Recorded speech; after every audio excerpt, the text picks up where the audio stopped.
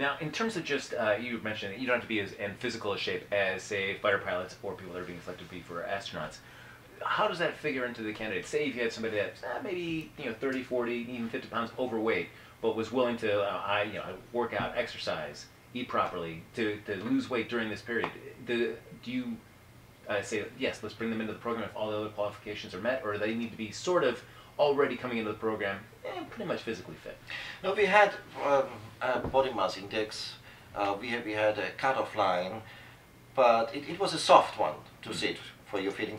We will see how they do it during the program, how they become. So we have 10 years. In 10 years, they can be huge, they can be thin. So we will see, and he has to perform as well as the others. He has to go through a metal tunnel, for example, because he has to go from one part to the other part. And if he can't fit through it, he can't go through, then he's not fit to doing it, basically. So we really look practically, can he do it or not?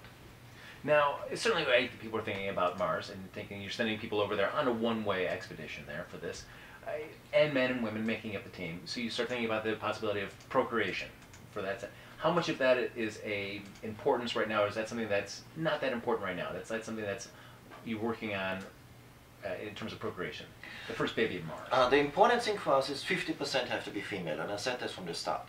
So what we saw from our group selection is mixed gender groups are far better performing than just single gender. It doesn't matter in which gender they are.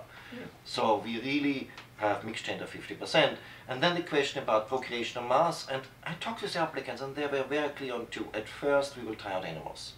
Animals have to procreate, and from there we will learn, are there complications, what kind of complications there are, how we can contact the complications, and then we will have procreation sooner or later, definitely on Mars, without a question. It will not be now. And I'm really thinking when, in comparison, the first human on Mars is exciting, the first baby on Mars will be just watched by many more people. And it's an exciting event, and I think everything works well, but just in case, and we always have this backup system, all our applicants will learn about gynecology and all the difficulties what can be occur and so on, that they are prepared just in a case. So we have a lot of training for just in case. And just what kind of, since you're starting off with smaller animals, kind of increasing the size, so what kind of time frame would you be looking at before you even consider probably human procreation at that point? We have to see how fast that really works, and that's really too far.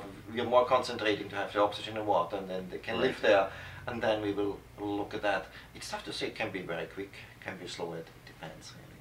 Now you said you 50% split in gender works the best. Why is that? Why does that combination work best as opposed to just doing all men, all women instead? Oh, I think because they bring some additions into the group. You know, so I compared with black and white and color TV. So when you have women or you have men with women together, it becomes a color TV. So everybody is more calm. They can't say, oh, I work like a guy or I work like a woman, because they said, oh, there's a woman, I have to be more careful. And she, oh, they're the guys. So it is interesting how they work in interaction together, and they bring different perspectives, different ideas in it. And that we have it also international, and this is the next step. Gives them more complication, but everybody brings something from his different culture, from his different background, and that makes it even from 2D to 3D, if I still keep it in the same frame, whereas far more exciting when everybody brings it, and it's tough to work with each other, to understand each other, but then the product is just a lot better. Now, as you're mixing and matching all these people together, and we talked about, you've got to be able to list down everything that might possibly bother you, all your pet peeves, things that you might not care about. I still think that might be tough for people to do right out of the outset, just because I guess society just we've kind of we're all polite. We try to be polite to each other. There's societal norms that we have. How do you break through that and just to really get to like, you got to just be no filter on you. You got to be absolutely no filter and just say everything that bothers you or excites you about a person, so that we can make best possible match. First, I tell them from the beginning they really have to observe themselves, but we also put them in teams and in groups together.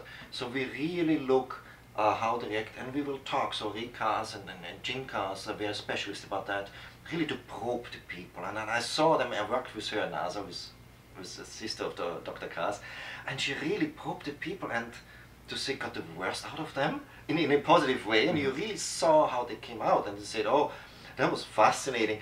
They said, we liked each other, but after she talked to us, we started hating each other.